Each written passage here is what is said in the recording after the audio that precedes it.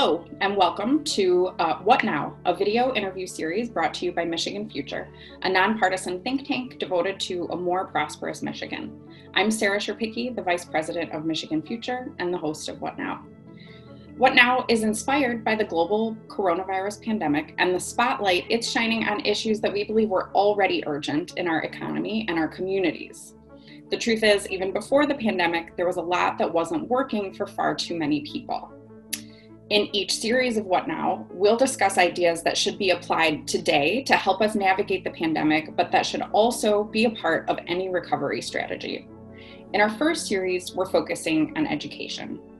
The coronavirus pandemic is likely to widen the opportunity gap between affluent and non-affluent and white and non-white students. But the greatest losses are likely to be worse than we know and hidden because they're losses in skills that aren't measured on standardized tests. We think it's really important that we're paying attention to these critical skills that kids need to be successful in the future. Today, I'm going to be talking with David Gamlin, the Executive Vice President of the Midnight Golf Program here in Detroit. Dave has been in the role there and in his role at Midnight Golf since 2001. Midnight Golf is focused on the successful transition of high school students to college, through college, and ultimately to career opportunities. He leads the programming, develops the mentors, and facilitates the program's evaluation. Over 3,200 youth have been part of Midnight Golf since its inception. Dave began his career, though, as a global equity trader for two major Wall Street investment firms, and has served in corporate leadership with automotive suppliers and worked with New Detroit, focusing on education, policy, and youth development. I've gotten to know Dave because of our co-participation in a learning community focused on the critical skills that kids need to be successful. And one thing that you see that happens in those conversations a lot is that kids get sort of reduced to numbers and statistics, like what percentage of the class did this or that. And what I think is remarkable is that while Dave can talk about numbers, he never does it in a way that is reductive to kids. And so he speaks about kids as whole human beings who have like their own purpose and desires and who deserve to have all the opportunity in the world. So I'm looking forward to our conversation. Thank you, Dave, for being here. Thank you. Thanks for having me. So Dave, for viewers who aren't familiar with Midnight Golf and aren't from Detroit, why don't you talk a little bit about Midnight Golf and about the kids that you work with? Great. So again, thanks. It's an honor to be here. Just really glad to see you. I know we haven't seen each other in person in a while, so even if it is virtual, it's still always good to connect. Agreed. Midnight Golf has been around since 2001 and started really as an outgrowth from the PGA of America. They wanted to do something special for the city of Detroit when they were going to host the Ryder Cup here. And so met with Renee Fluker, who founded the program back then. And her son was a golfer, and through his inspiration and really his playing golf, she kind of took on the role and started a program that was really focused kind of similar to the model of Midnight Basketball, which is sport and life skill. Mm-hmm. What the difference is that golf is really difficult to play at night. So even though while we're called Midnight Golf, we always have to answer the question, do you play golf at night? And no, we don't. But we did follow and still follow the notion of golf or sport and life skill or some kind of training.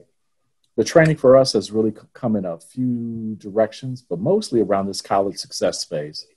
Helping students transition, we think one of the more critical transitions from high school to college, helping them find their way and find their voice, find their strength, their agency, how they belong, where they belong, what they want to do with their lives. And really what we hear more often than not is this level of encouragement that comes that's different than most youth development programs. It's one that has a belief in the young people, the kind that helps them understand or believe is a better way to say that they could do whatever they put their minds and energy to. And so our program kind of follows that suit. We've been successful in working with about 3,200 students that have gone on to college. We don't argue with people who suggest perhaps, all high school seniors shouldn't go to college. That's not a debate we care to engage in. Our work, however, is to help those who do want to go to college get there, stay there, graduate, not have to graduate with a whole bunch of debt, to minimize that. And then at the end of the day, begin the career.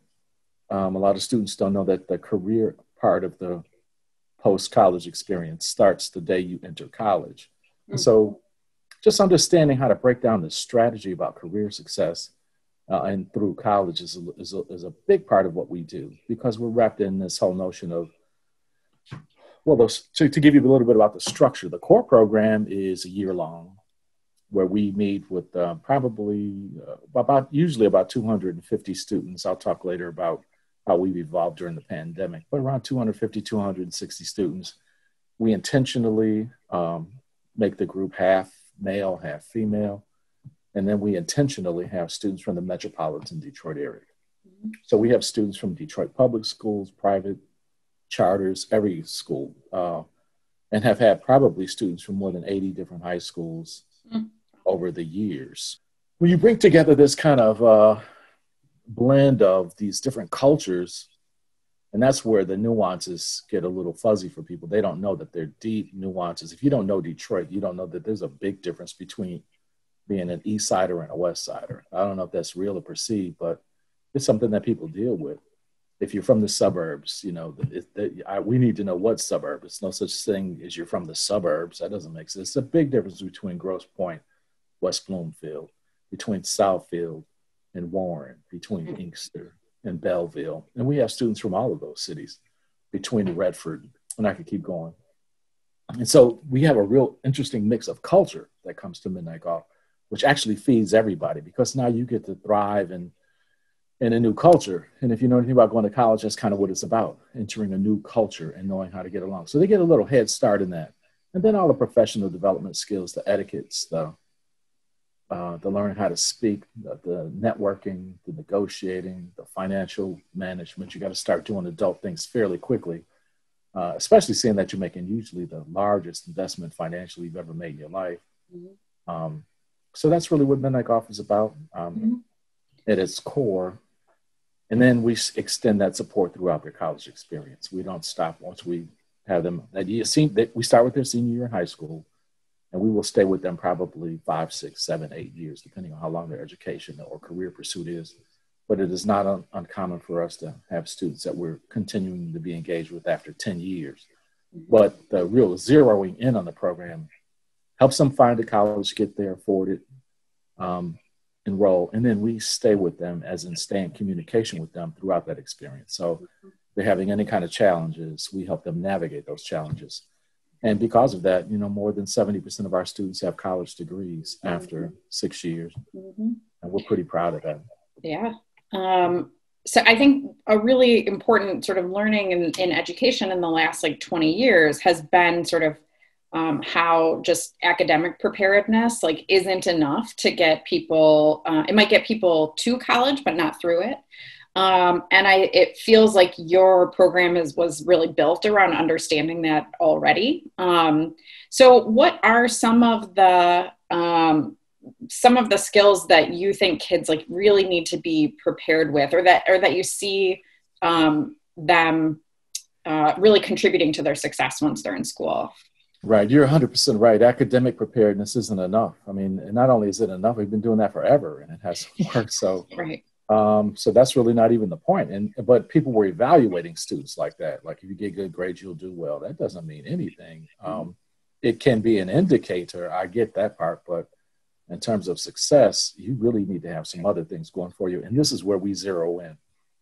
I really don't care where you go to school. There's very few high school students that know how to study at a college level. Mm-hmm. They know how to pass classes in high school, but college level study skills are an entirely different skill set that nobody teaches you. Mm-hmm. And if you're fortunate enough to find a peer group of people that can help you, join the group study sessions. Well, first of all, you got to find out how you learn. And so if you've ever been to a college library, there are group spaces, there are closets where one person can study, because they have to accommodate all those learning styles. Mm-hmm. So it's helping them understand how they learn, but most of all, understanding what college level study skills are about, which are entirely different. Number 2 is time management. Most college students, you're used to somebody telling you what to do every day, all day. And so when you have class on Monday and Wednesday, you think you only had 2 classes and there's some sort of abbreviated learning going on, and you didn't know you were supposed to do 8 hours of studying behind those 8 hour, those 4 hours in the classroom or 2 hours in the classroom.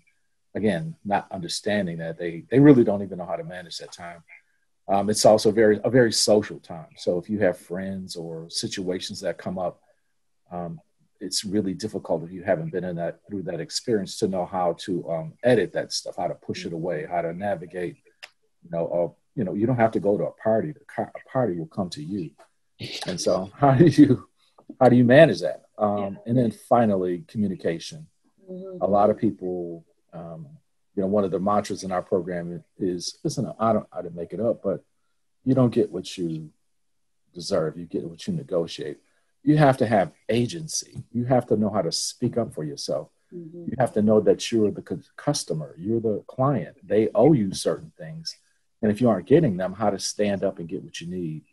That is still a very strong skill that we teach our young people, but they have a very difficult time even implementing, because that level of agency, you don't always feel like, I guess kind of like that's your place. It's just this kind of child adult thing we do for high school kids that you can't take that to college. That's for high school. I'm also thinking about some of the non-cognitive skills that have been sort of shown to be really relevant, and that just a sense, actually, this isn't really a skill, it's a mindset, but of belonging in an academic institution. And I'm wondering if it's more likely that Detroit kids are going to get to a higher level, a higher learning institution and not quite feel that sense of belonging. And so they're going to have to advocate for themselves despite wondering, do I really belong here? So have you seen that? Oh, without question. Students have to find that. And so that's part of our training as well, is to how do you find your tribe, if you will? How do you find your group of friends that are going to take you where you belong? Belonging is also something that is also challenged by our culture. And so, when students go to predominant, students where the culture is different from who they are, could oftentimes feel out of place. They don't know the language or how to move and engage. But we, again, think that experience in Midnight Golf at least gives them a sense of that. The number one school for Midnight Golf students is Michigan State University, and they thrive at Michigan State University. But they know how to go find their places to plug in. There's so many things you can do if you know how to plug in. And Michigan State has all kinds of cultures. They have a huge global community that's part of their experience.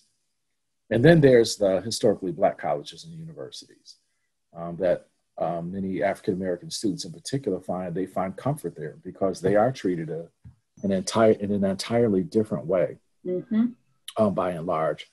But that's not necessary. I mean, it's great, but there's greatness in all these institutions. Everybody's usually proud when they get their degree. So that's the key, getting your degree. So the trick is get in there and find out where you belong. Where you find value. It starts with you. Once you get comfortable with who you are, then it's not, will you accept me? It's like, I'm here now. It's just a different kind of image that we've been guilty of infusing in our students, which is this sense that I am somebody and I'm powerful and I'm strong. And it started with, hey, I made it in the Midnight Golf. There's actually some cachet in that. Well, and I've understood when you've talked about Midnight Golf that the relationships between the students and the mentors and also the staff, the whole team around Midnight Golf are really critical. So what are those, how do you think about building and leveraging those? Obviously we, just ingrain that's a huge part, because there's a couple kind of mentors you have, the adult mentors that help, the career mentors that can kind of come out of the adult mentor group. And then there's a real strong push towards peer mentoring. We have young mentors who serve in many ways like near peers, because about 15 or so of our mentors are alumni from Midnight Golf. So they're early career professionals. And it hasn't been that long since they were actually in their seats. So that near peer, well, peer mentoring is a thing, near peer is a thing, adult adult mentoring is a thing, and then career mentoring. Mm-hmm. And we try to make sure all those elements, they all have their place. Mm-hmm. And they're all really critical to building the sense of, one is about purpose, one is about belonging, one is about value, and one is about trajectory. And so, and I don't know if I said it in order, but they each provide a unique place in your personal development. Mm-hmm. And I learned that years ago. I feel like our culture and a lot of what we sort of teach young people is like how important it is for them to be independent. Mm-hmm. And the idea that they can build their own community of people who are interdependent with them and who can support them.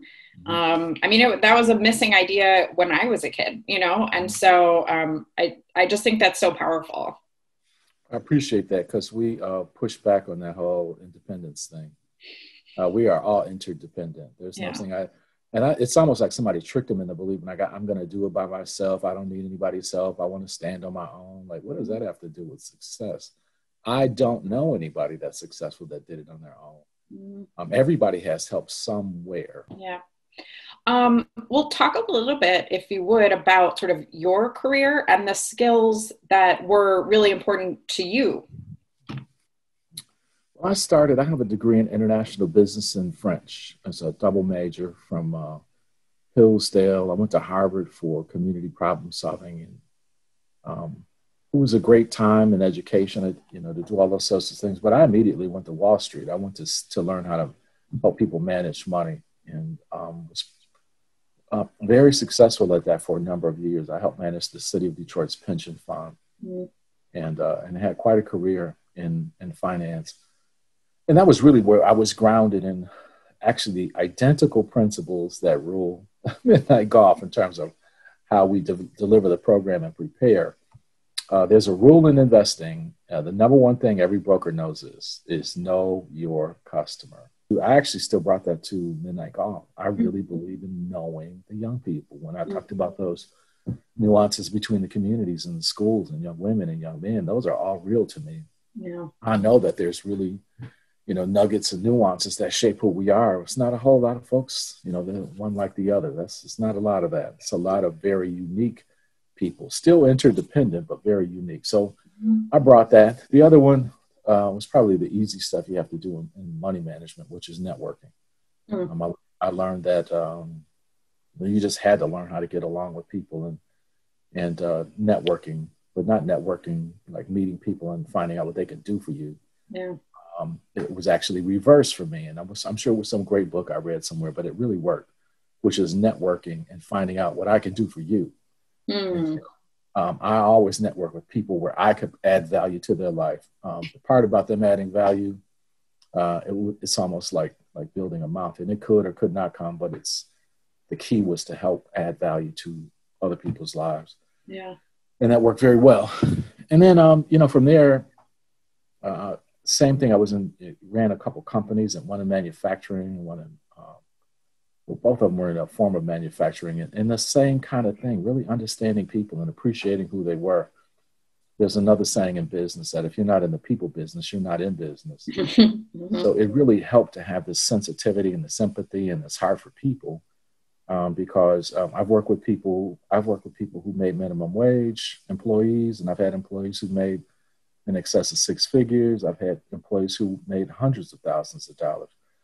And you have to know how to talk to everybody. You've got to understand kind of how they move and breathe. And that really is the difference in what I think is your capacity to reach people and help them be who they are. Mm-hmm. So I hope that answers the question. Yeah. Well, it's interesting as you talk, so you're familiar with the framework that Michigan Future is like so enamored of, which is the 6 C's, that those are sort of the skills that matter for the future. So those are communication, collaboration, content, critical innovation or creative innovation, critical thinking, and confidence. And as you were talking, I was just thinking, like, you're describing sort of being good with people, being able to get to know people and talk with everybody. That's like the peak of putting all 6 of those skills together. So when you've talked about, you're familiar with this framework, does that framework of the 6 C's, overlay with Midnight Golf? Like, how does it align? And what did learning about it like make you think about your work at Midnight Golf? Right. It aligned directly with what we have been doing for years, and I'll just be candid with you. It was really rather comforting. You know, we've gone a long way to study and research the best practices in youth development.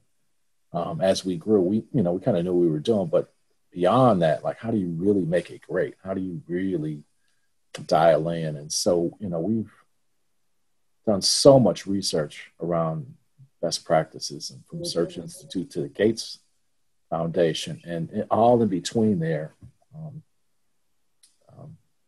and learn that we were right on track. We were right on the mark, doing what was required.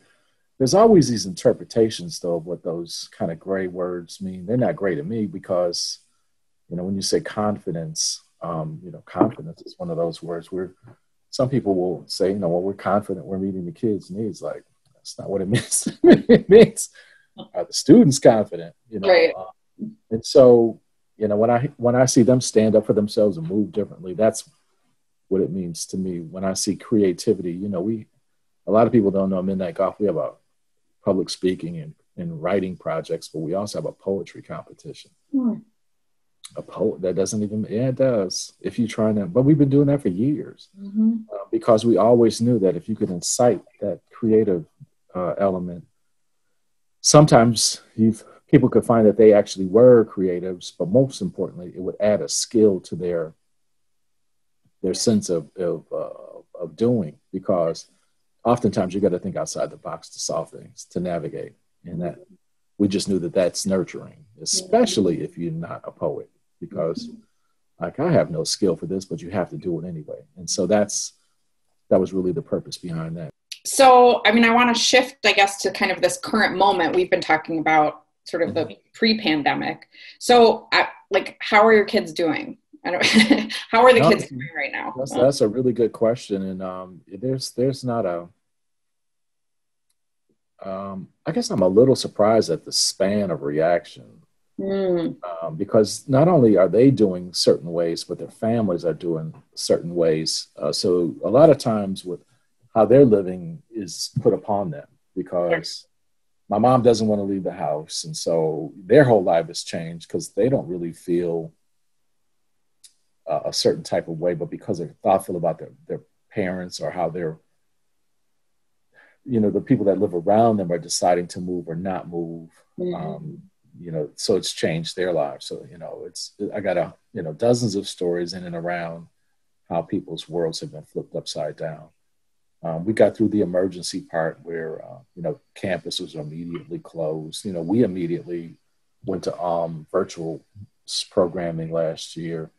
We canceled our college tour. So it was fairly dramatic on our end, just at the local programming level. So the colleges that we were hearing, they were falling like dominoes all across the country. And in terms of like shutdown. And so these students were scrambling. You talk about resilience, scrambling. Like, what do I do with my television, my bed? No, leave campus right now. It was really super dramatic. And most of them did quite well. We had to help with quite a few of them, but they did really well in kind of getting through that. Now, how does that translate into now? They are, many of them, it's more than 60. We did a survey, collected some data. More than 60% of our students are it's probably closing in on 70% now. We're going to college virtually. And the difference is some are going virtually. More than 60%, well, about 60% are going virtually in Detroit. So they stayed home, but they attend Spelman. They stayed home, but they attend Howard University. And then there are ones who went to the cities, like they went to East Lansing and they live in an apartment, but they're still going to school virtually. But the virtual education is pretty commonplace. And that is problematic in and of itself, because I don't know that they did enough study on how long somebody can stare in a computer screen, but to hear 6, 7, 8 hours a day looking at a laptop, that seems crazy to me. And I don't know how anybody could be expected to really genuinely learn in an environment like that. Has Midnight Golf pivoted? Like, what are you guys doing now? Right. So we had a couple of thoughts this year. We were going to suspend our programming for a year. Mm. We have about over 1,000 students that are in college all across the country at over 100 different colleges. So we were like, this year we're going to focus on the throughput. We're just going to focus on college students, make sure they're doing well, making sure we're putting things in place. Go visit the universities, talk to the presidents, talk to the deans of colleges, and learn what we could learn, so we're better prepared to send them off, and we're better prepared to direct students in their direction. You learn a lot when you visit people in person, a lot about the cultures and things. So that's what we were going to do this year. Mm. And then it kind of hit us that because we, this whole virtual thing, the capacity to really deliver our programming virtually is it's not even, it doesn't even resemble what we do. Yeah. So we weren't going to do it at all. And then we just realized that we, if we were going to do it, we had to do it for a smaller number. So we reduced our cohort size by 20%. Mm-hmm. And this is just for the spacing requirements. And if we were going to do it, we needed to focus on kids, young people that had just a little bit more resilience, because we work with all kinds of students, and maybe some who have self-esteem issues and the like. But if they don't have that kind of going already in this year, it's going to be really hard for them to get anything, seeing that you've been on a computer all day, to get on a computer again and learn some more stuff. Mm-hmm. And then find that. And we knew we had to have some semblance of in person, even if it was 5 people in a room at a time, or 5 people together at a time. And golf is one of those things that allowed us to do that. So we've trimmed our in-person programming from 6 hours a week to about an hour a week in person, widely spaced and super safe. And then even our in-person learning, the life skills, we're packing those up and putting them kind of webinar style. So the students, we learned this from the colleges. You can watch at your leisure, but then we're going to come together for engaging conversation about what you were supposed to learn. So we have a couple of things going on. Our mentoring, that's kind of how that works. And then a golf lesson. And then the training is coming in, links to videos. And so it's our way of helping at least 200 students, 200 families in ways, because we still do have a fairly unique value proposition. And there are lots of things that we're implementing to make sure that but add some accountability to them watching it. Mm-hmm. But mostly it's that conversation. If you've ever been to like a graduate level classroom and the professor starts asking you questions like you read the whole book on day one. Right. And then talks to you like you have no business being in the class if you can't answer appropriately, and embarrasses you in front of the other students. That usually was enough for me to be prepared, and I think it will be for them too. You come to these mentoring sessions and ask you a basic question, that won't cut it. So, what are you guys learning about how to? I know you're in person a little, but doing all this virtual stuff. How to build the relationships that are like so important to your program? Like, how do you do that remotely? So we're going to do so Zoom has this breakout room feature that does allow for a little bit more, intimacy, personal kind of getting acquainted stuffs. But we do have that 1 hour of in-person golf. And that's kind of what I was saying before. I don't think it's going to be anything near what it was, but I still think it can be enough of something. And I have to also say that we have been blessed immensely because we're midnight golf. So it's like a lot of students just want to be midnight golf. They don't even know what it is. They don't know, but they know they want it. They know they want to be part of it. And our network expands so far and for so long that, they can wear a jacket and 3 years from now, walk down a college thoroughfare somewhere and somebody, hey, you're in midnight golf, and it will matter. So it may not be as immediately impacted, but there's enough of a lifeline, or there's enough of a land grab on the other side of this lifeline that if we could just get them across with some sense of who they are, and then a real sense that you are midnight golf, that kind of capacity Yeah. to connect with other people will be evident and will be meaningful. I mean, we haven't talked about that. Midnight Golf is an application program. You have to apply to get into it. But so, I mean, I always think if you make something harder to be a part of, people like want to be a part of it. So, but what else has over the years sort of created that like cachet for Midnight Golf? So first of all, you're right in that supply and demand. I'm an economist by trade. That's what rules the world. That's almost every single engagement we have is, I want something that everybody can't have. So supply and demand, right? Now, it wasn't always that way. We used to have to recruit for Midnight Golf inside, but I always used language that it was, you were doing something special. But here's the truth. You better deliver. When you deal with young people, you can't lie to them. You can't have them out there selling your program if it's garbage. It has to really be honest. So it took us maybe 4 or 5 years. And then Shakira from the Brewster Projects has her degree from Howard University, and she's on her way to grad school. And you go, who? What? Are you serious? Yeah. Yes. So when other high school students can see that you have a history, you have a body of work, you have students who were exactly where I was. As a matter of fact, they told me to join, that you really delivered, you really helped them, you really networked with them, you made the phone call, they got the job, you found more money, they were going to have to come home and you paid their book bill, if you really deliver, that's what I love about working with young people. They have the greatest BS detectors on earth. And they sell it. We don't, as you know, we don't advertise at all. We had 1,800 applications. Dang. Zero advertising. We interviewed, almost 800 students this year. Zero advertising, and it's because the students talk about it. So I know you said you try not to sort of engage in the conversation about whether there are some young people who don't need or want to go to college. But I am wondering if you would engage in that a little bit. So, most of the kids that you meet, they want to go, right? So, most of them. Yeah. So what do you think? What do you think when you hear that argument a little bit, when you hear people making that argument?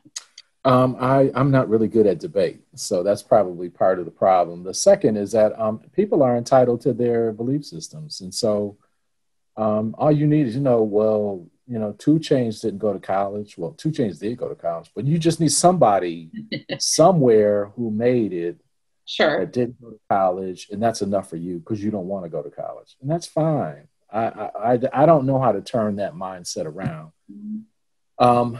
You've heard me argue many times about people describing, jobs in the skilled trades. Everybody doesn't have to go to college. They can get a job in the skilled trades. And, I don't know how much longer they're going to keep that foolishness up because it's really stemmed and it's rooted in the fact that I could do terrible in high school and be a bad student and then have a 6-figure plus career in skilled trades. That's not true at all. You have to be intelligent to be in skilled trades. You have to be incredibly smart to be an electrician. It is not hook the black wire to the black wire and the white wire to the white wire. That's over. They came to fix my furnace the other day. They almost had on lab jackets. They had computer probes. They had a laptop and they were looking at the motherboard on my furnace in the basement to cut your heater right. So this whole notion about it, I think it's a fallacy that they're telling students. And then there's no data you can show me to support it. Yeah. I've looked at the data. There's no data anywhere that says that people who don't have a college education do as well as people who have college educations. Not a drop of data. You can show me some people. Right. A lot of people. Anecdotes, right. Yeah. But my dad was a millionaire. He went to college for a couple of years. He didn't need college. In 1969, when he started his business, he didn't need college. He worked hard and could do all of that. That was a different time. 2020, but much different time. Yeah. Robots do most of the stuff that, they do a lot of the things that people were doing, from accounting to coding and and all. I also don't want people to go to college for things that they're building robots to do. And robots are doing a lot of work right now. So, we can talk about whatever we want, but I'm just telling you, medicine, engineering, law, writing, creativity, believe it or not, is being impacted dramatically by artificial intelligence. And we got to wake up to that kind of stuff. What's unique value proposition? Well, and speaking of unique value proposition, all the skills that we were talking about before, right? Like those human skills that at least so far, we don't think computers are going to get really good at, No, you're 1,000,000% right. And as a matter of fact, there are lots of people who, the big future thinkers, they, in fact, will tell you that's probably the only tangible foothold for a career success or professional success. Mm-hmm. It's in those 6 C's. Mm-hmm. It's not in being a best. You can't crunch numbers better than a robot. Right. But you can talk strategy to your client better than a robot. Right.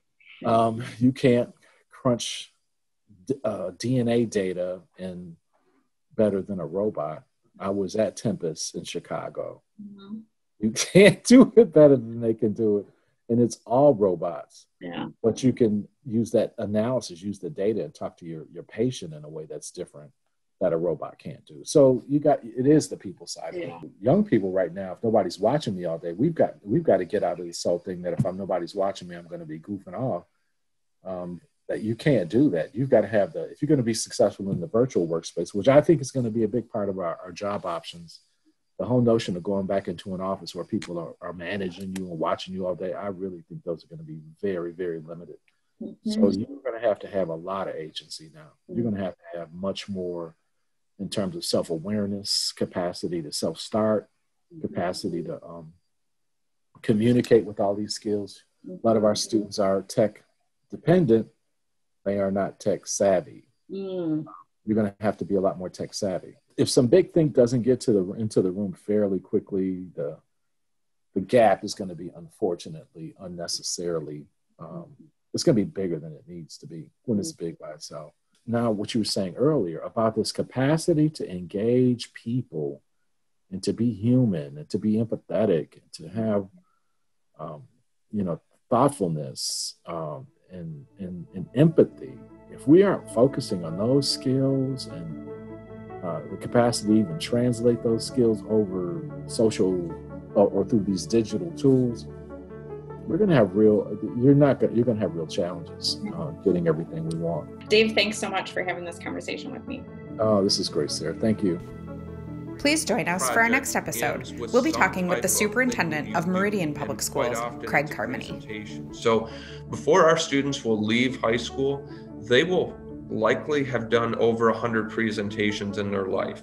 We'd love to hear from you about how to make Michigan's education system work better for all kids. Please find us on social media.